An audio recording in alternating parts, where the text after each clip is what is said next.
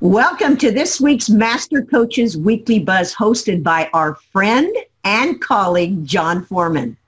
We continue to update our viewers on the most current issues and trends during our conversations with leaders in our sport. Our Journey of the Legends series was created to inspire, motivate, educate, and most importantly, to provide insight into their career while you travel with them through time. How many can say you have spent over 40 years in this sport, continue to love and have passion, and continue to pay it forward? Now, let's go to four-time Hall of Famer and former Olympic coach Mick Haley, who will introduce our Journey of the Legends guest today. Mick? Thank you, Ruth. And of course, it's more than my pleasure to introduce you, Ruth Nelson, as our guest today. You know, Ruth has been a three-time Division I coach, three different schools. She's been the assistant USA coach. She has done a number of things from development to business all over the world. And so we're so excited to have a chance to poke at you a little bit today, Ruth, because I don't think people know what you've been up to for the past few years. And I for one, am excited to have you on so we can do this. So are you ready? Are you ready to take us on here? I was just thinking that if there wasn't social media, you still wouldn't know what I was doing.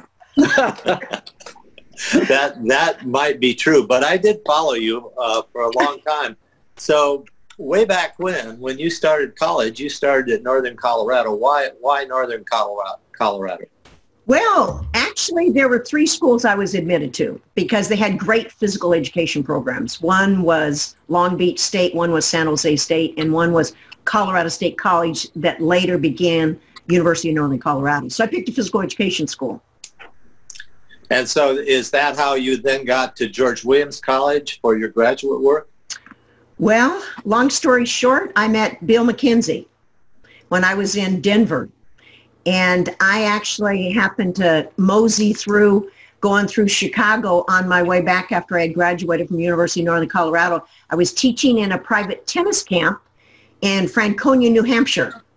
And I stopped there, and Jim Coleman said, would you be interested in going to graduate school? And I go, no, I'm not really interested. You know, I just really, you know, you had enough at school. And I was into tennis, and you know, it was right next to the Rod Laver camp, and I was teaching private tennis lessons, and really my background was really tennis coming out of high school. So I ended up saying, hey, on my way back, I'll stop by and we'll talk about it. And that's how I ended up at George Williams College. So most people don't know about George Williams College because it doesn't exist anymore, but it was one of the foremost YMCA training schools at one time. In downtown Chicago. When I actually played for Ball State, we played at the downtown branch, and they had a men's team that was extremely good nationally. Then they moved out to Napersville, out on the west side of Chicago, built a campus out there, and that's when you came to George Williams, and Jim Coleman was an instructor out there, and he did some really amazing things. I can see now, if you were interested in education and teaching, going to George Williams gave you opportunities because Coleman turned you loose, right? What did he encourage you to do? Well, everything? Absolutely. But when on my way back, I have to tell you the story. He says, well, we got your resume, we got your information, your recommendations from University of Northern Colorado, and wanted to know, are you bringing your family with you? And I said, bringing my family with me? And he said, well, it shows here that you're married and you have two kids and that you're 34 years old. And I said, no, I'm 21 years old. I don't have a family. They sent the wrong Ruth N. Nelson credentials to him. So that was how I started. And then Jim says, hey, look, what can you teach? And I said, I'll teach, you know, any classes except gymnastics and swimming. And so I taught all the other classes, coached men's tennis. Of course, I had to prove myself by beating the #1 men's singles player first because, you know, men aren't going to respect women coaching them. And then I coached the women's volleyball team. And guess what? 50% of them were older than I was. So that was interesting at age 21, where you're going to tell a 23-year-old what to do. And luckily, though, I had played some in college, but I had played all the other sports. So Jim just kind of let me do all of that, and he was my advisor, which I was privileged because he was a volleyball fanatic. You know, you think every summer, you remember coming to camp, and we did coaches clinics, and everybody came from all over the country, and you went 8 to 10 hours a day for camp. We first started video training where you would go around and go station to station, and Jerry Angle would be at one station, Vineyard would be at another station, and you would video the person, and then you would analyze it. And that was, we're talking about in the 70s, and people weren't doing it then. I mean, we had a big old TV on a rack. You had those big old tapes you have to and then you get done with camp, and then you got to play for 2 to 3 hours because Jim wanted to play. But remember, we wanted replay, so we stretched the tape 15 feet, and by the time that it got to the next player, that's time to turn and look and see what you just did. So you were in the middle of the biggest innovation in sports ever. A couple of things. You had Russ Rose and Bill Willie Walton in badminton class. Is that right? Russ was in my badminton class. I think back on that. And you know what he said one time? He says, I got an A, didn't I? And I said, you think whatever you want to think. But he was in my badminton class. And Bill was a basketball player at George Williams. Yeah, he was. And I talked him in. He was shooting baskets one time. We're getting ready to set up. And I said, why don't you play the good sport? Forget about that sport. He says, no, I don't think so. And I said, well, first of all, you need to learn how to play defense, so got to get knee pads on you. So I'd hit balls at him, and he just kind of laughed at me. And, it was that experience alone, just having the opportunity to not only, but that's where my career started in setting, because Jim taught me in setting. He got me to go to Kmart to buy a plastic volleyball. I brought it back. I went into the lab because, remember, he was a chemistry teacher, Dr. James Coleman. We took a hypodermic needle. We shoved in water halfway in the ball. So every time you set, the ball was swishing, and you had to stabilize your hands. So he taught me really how to set. And then, hey, I got to go to men's practice at nighttime on the Kenneth Allen team. And that's when I played. When you were setting at a center back. And everybody says, what does setter set at a center back? Oh, yeah, they do, because Mick was quick and Tom Bierman. But I got to play around great players. I got to play beach with the best on mixed. So I really learned so much about the game because Jim, never in all my years did he ever say anything bad about anybody. He loved the sport. He helped anybody. And he developed us with the history with Jane Ward in the Olympics. Smitty Duke. He always talked about Smitty Duke. So there was, if you got someone teaching you the history, I mean, just think of how much love and passion you have.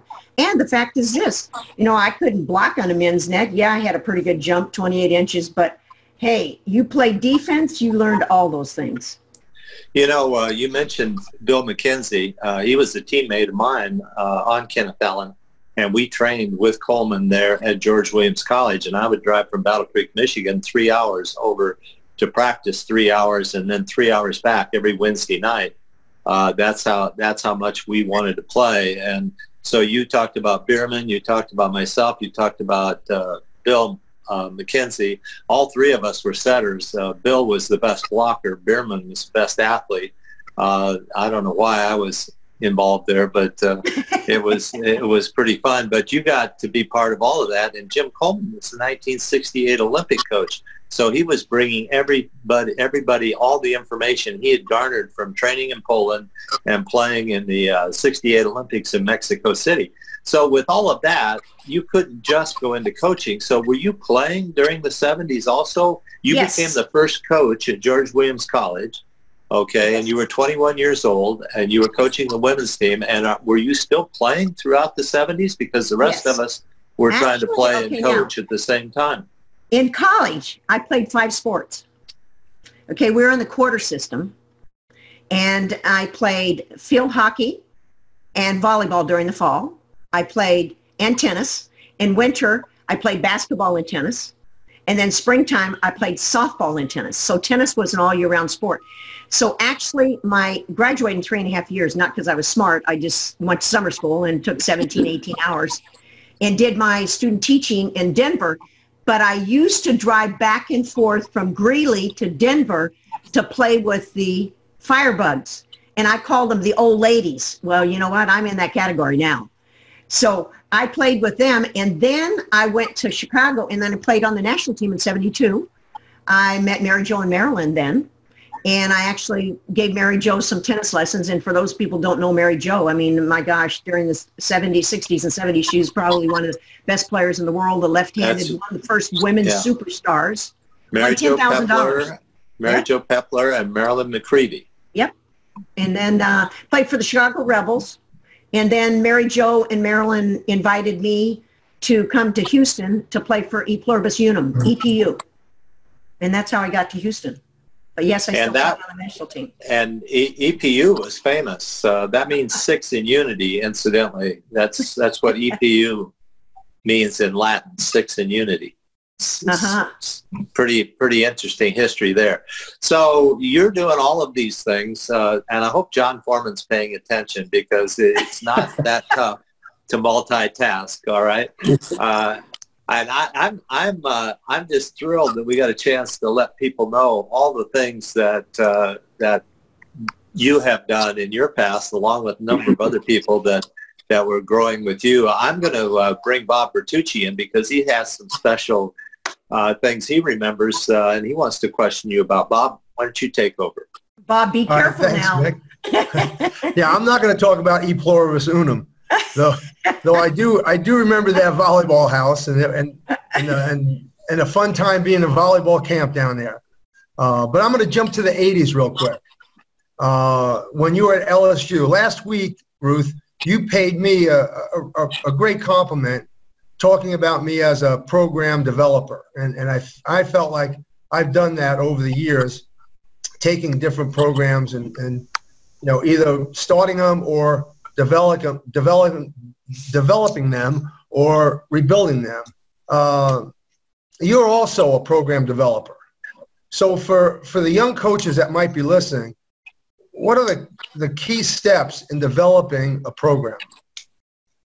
Well, let me diverge just to Houston, because that was really, you know, developing stage. I was playing with the national team at the same time as I was coaching at Houston. And I was there until 80. And, you know, we finished, you know, it's like I told you guys last week, you know, people at AIW, which is Intercollegiate Athletics for Women, people don't even know we didn't have Final Four, but we were in the Final Four. So we were third. Actually, Brian, by the way, you weren't there, but we beat Long Beach State at Princeton University and knocked them out in flow, made an error. She hit the back wall, and she came to the sideline. And for those of you who don't know who Flo Hyman was, you need to Google her, because she was one of the best players in the world. It passed away with a Marfan syndrome. And she hit one at the back, came to the line to get, I said, what are you doing? Now, remember, I'm playing and coaching her. I play in the national team with her, and then she comes to Houston, calls me Miss Nelson, because, you know, when you're young, you got to have them call you Miss, you know, so they don't get too close to you. And she says, I'm subbing out. I said, no, you're not subbing out. So then I moved on to LSU, because I felt like developing the program. I felt like I had gotten a change in administration. So these young coaches that are out there understand probably the most important thing is, who's your AD? Who actually do you report to? What red flags do you always look at when you know you need to be doing something different? Have great mentors, have great role models, and make sure that you understand what your administration wants. So I felt like at Houston, after Cedric Dempsey came, he used to be at UOP, and he was fantastic. He changed everything. We actually got to sleep 2 girls to the room, not 4 and 6. And he changed that program. And I felt like when he left, Houston was a little bit different. So I chose, well, I actually played at regionals at LSU, AIW. It was called Southwestern, SWAIW at the time, where you were at Tennessee. And I walked in, and we're getting ready to play regional tournament. And that's in 1980, my last year at Houston. And I walk in, and they don't even have the nets up, and we're supposed to start in 30 minutes. Well, guess what? you know, we could never put lines on basketball courts, right? Not until the last minute. You don't touch putting anything. You had to make sure you had 3M tape so it didn't lay anything on the floor for men's basketball. So I told the AD, I said, can we put up the lines? And she goes, well, you guys know how to do it? Well, yeah, we could do it in 7.5 minutes. We could do 2 courts. And then we put those tapes down. We took our shoes off, took our socks, and went down and laid those, and we're ready to play. And the AD comes over and says, I want to offer you the job here at LSU. And I said, you can't afford me. And so Mick, he just passed out on that. And she said, you can't afford me. Well, I ended up, she offered me the job. I took the job after the first year at LSU. I decided to develop, because I wanted to develop programs, because, you know, it's fun to develop programs, because guess what? Whatever you did at George Williams or whatever you did at Houston, you can now change. You could be tougher. You could be more lax. You could have different protocol. It's fun to change, because a lot of times when you try to change within your own program, it's very difficult because the players don't really want to adapt to that. So I felt like in the 80s, you know, I think probably when I got to LSU, you know, it was like, how do I get my information out to the media? So every kid came play for me had to bring a 10-speed bicycle, because that was part of their training. They had to bring a swimsuit because we jumped in the pool, you know, called aquatic resistance training. Every place I've gone, we've done that. And so they would ride around as their warm-up, but they had to take 50 flyers with them in their backpack, and they had to put them on cars on campus. And so that was the way we kind of did that. And when we did Christmas cards, oh my goodness, we did Christmas cards at LSU. Everybody sat around the table. We'd send out 100 Christmas cards, everybody autographed. But developing the program, what do you have to do? You have to, one, you've got to make sure, no different than what happened before, you had to recruit. Well, guess what? All you guys know, I never had an assistant coach at Houston for 8 years. I'm going to LSU and I got a part-time assistant and a part-time manager. Well, you got to go and recruit. You got to figure out what to look for. And you're doing the majority of the time. I mean, you're doing all these home visits. Like Brian talked about home visits with Debbie, and Mick talked about these home visits. Hey, you got to know those people. So then what did you do? We developed a system in which we had to have money. Okay, so the first year, 81, Hawaii Nationals, I parked myself in the bar, okay, in the corner, not to drink, not to buy people drink, but I'm doing my scheduling, and I've got $200,000 in guarantees. I don't think anybody else had that much money to give out guarantees. We brought in 4 years at LSU, we played 18 of the top 23 teams in the country. We established the Classic, the Showcase. We started Tiger Vision, and we had the camera come from above, and we had the players, and it was all those things that people are talking about that are givens now. We had to develop those. So you talk about develop. Hey, Bob, I think there should have been a coaches portal for you, all the number of schools you've been at. But that kind of gives you on how to develop a program at LSU. And I just think the other thing too is probably one main important thing for people out there. If you have a change in administration, guess what? You might get fired. So I got fired at LSU after 4 years at LSU. The first person who called me, no, actually second person, Dale Flickinger called me from USC, and he says, Ruth, you're not the first person that got fired. I got fired. I said, Dale, you're a volunteer. Yeah, you don't get fired as a volunteer. Next, Mick called me, and he tried to talk me into staying in coaching, and I said, Mick, I don't want nothing to do with it. Don't give me any. I don't want to deal with any players. I don't want to deal with any of that. And I said, hey, I'm done. Well, guess what? 2 years later, I'm coaching the Dallas Bells.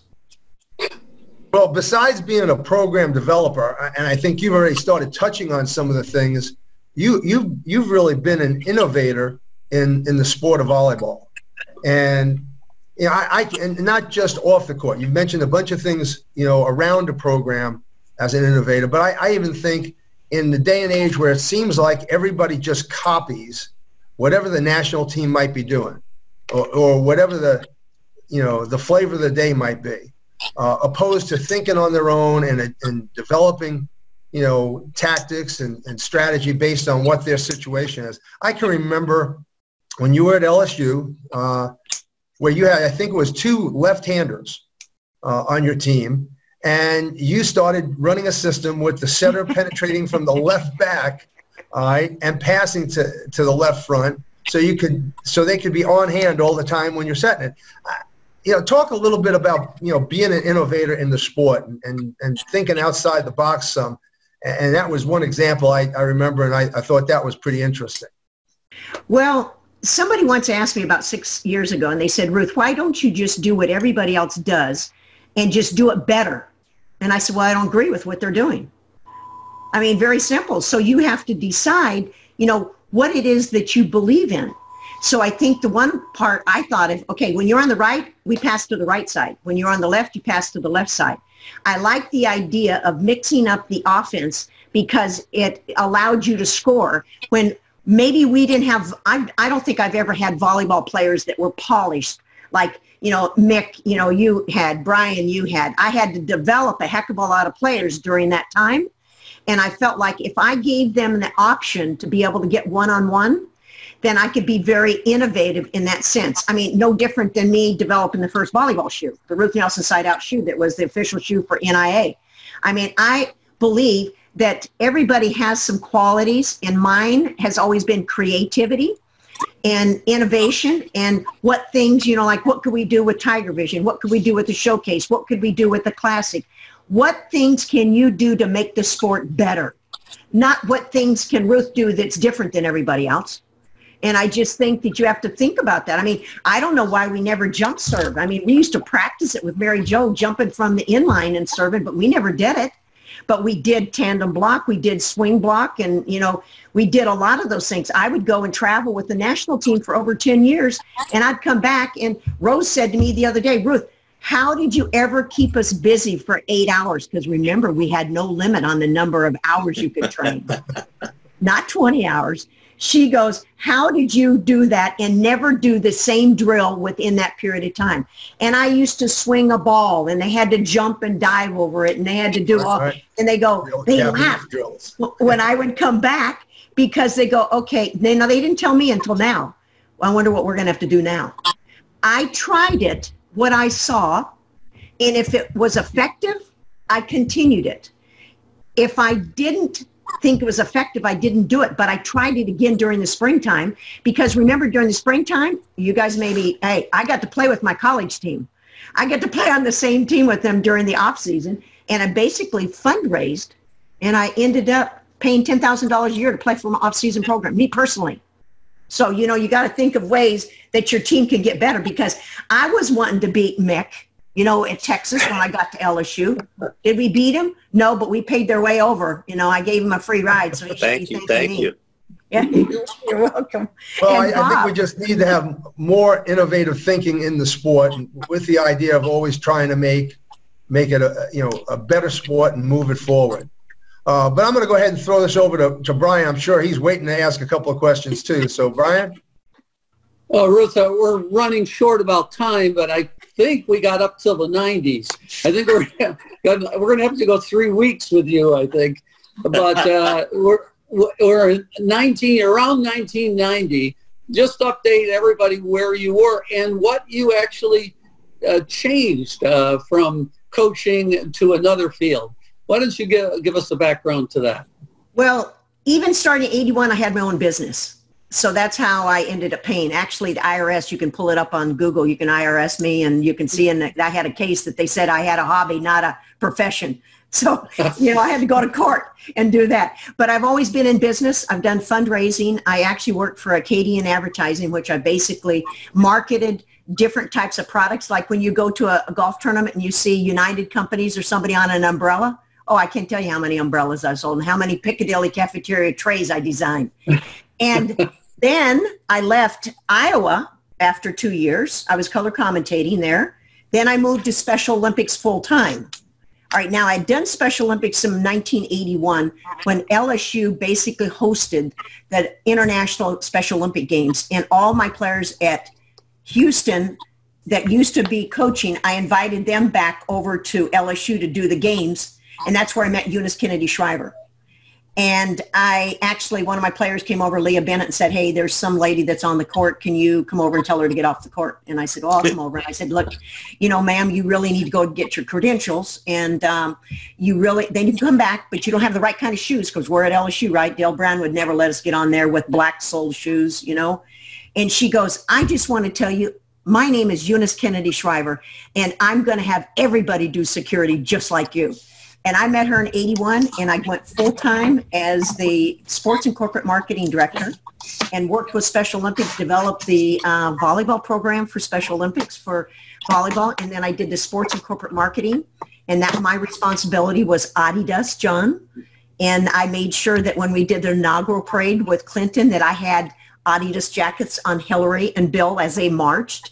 And Carl Lewis was with us. And then I was a bodyguard in Barcelona for Arnold, importante personas, and so you're in Special Olympics. And, I watched the Pointer Sisters, come down the slope in Austria as I did the World Winter Games. I knew nothing about the World Winter Games, but I knew Special Olympics, and I was in charge of corporate sponsorship. So every day that the Austrian government would put up Austrian Airlines, I went up and took it down and put Delta Airlines up there. Every time they put up, Nike, I had to put Adidas up. So I went into the corporate marketing side, and then I moved to Dallas, and then I kept in the prepaid phone card business. That's what Mick said. He says, hey, what are you doing in the prepaid phone? Hey, nobody knew what they were. So I did the official phone card for USA Volleyball. For the first bag tags that they actually have now, I did a phone card. I was the first one that did that. And then I loved the phone card business. John Elway, Julie Foudy, I did prepaid. You got autograph cards. You go out to dinner with them. Then I went back into coaching full time. And then now guess where I am? BYOP.